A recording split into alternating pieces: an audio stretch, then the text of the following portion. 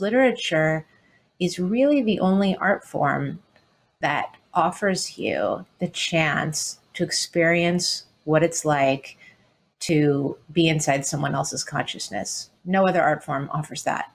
Not film, not visual art, and not music.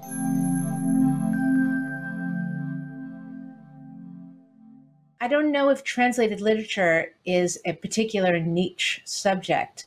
I think that, in fact, it's literature, and anyone who is interested in literature is going to be reading broadly without necessarily taking note of or having a methodology for why they read things in the original or read them translated. It's just going to depend on whether they can or cannot.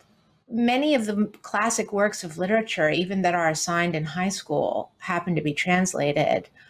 In preparing to have this conversation celebrating the Albertine Prize and the books that are finalists for it, I was thinking about the first book I read in translation. It was probably Albert Camus' The Plague. There are obviously there's some incredible publishers doing this work to bring literature translated into English. Vote for your favorite Albertine Prize nominee at albertine.com/vote before November 25th. It's up to you to choose the winning book.